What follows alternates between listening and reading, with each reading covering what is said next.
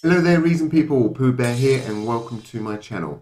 And today we're going to be looking at how we can take Propulsion and how we can get the data from Propulsion directly to the sequencer.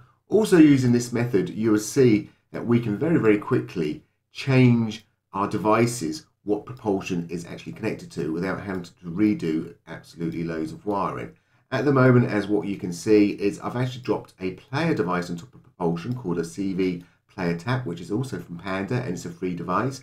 Please note, this player device does not stay on top of this device. I've literally put it onto this device, so I'm not having to drag the wires across the screen.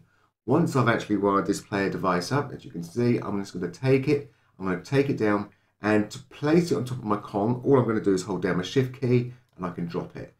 So now, when I hit run, you can see my pattern. I'm playing every single note on the Kong. Quite straightforward so far.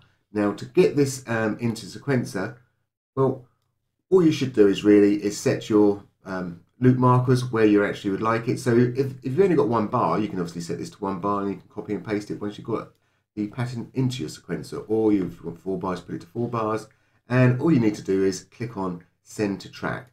So when we click on send to track, it has a think about it. And as we have a look here, here is our data now in the sequencer, all ready for us. Great. So as I said, the second part of this, I'm just going to turn that bypass off, is why the advantages of actually sending it to the tap in the first place. There's nothing now stopping me coming and grabbing any kind of instrument, like I can actually grab that redrum and just drop it there. And I'm now talking to my redrum. So if we push run, you can see it's playing every single one in the redrum. Or I can come down and pick up, say, got the rhythmic. So we put that in there, and as you can see, we're now playing that. So you can very quickly change what drum devices you have under it. Now you could say, well, actually, in this particular case, oh, it's only got 8 channels, and obviously we've got 8 more which are not going anywhere. And I can actually stack 2 of these devices together. And the way to do that is I'm going to just click and combine it up. So now we've combined it up. I'm going to take the tap and put it on top of the combinator, so it's actually still playing. Let's grab another totally different instrument so you can layer up more than one instrument. There we go. I always build these outside of the combinator rather than drop them straight in, because it's now got its own mix channel.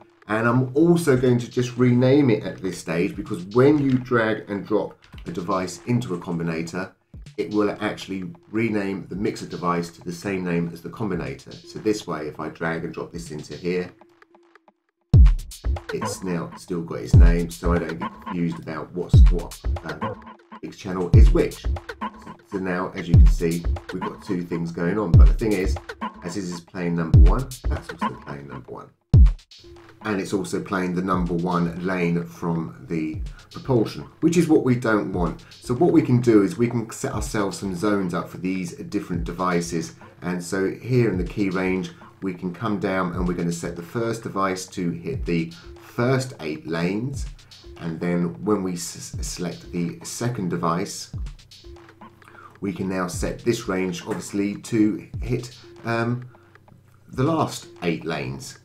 So now, at the moment, all we need to do is bring this transpose down, because obviously is looking at a different note range, but now you can see it's playing all 16.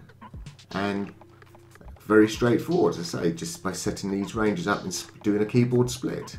It's as simple as that. Anyway, thank you for watching, and bye for now.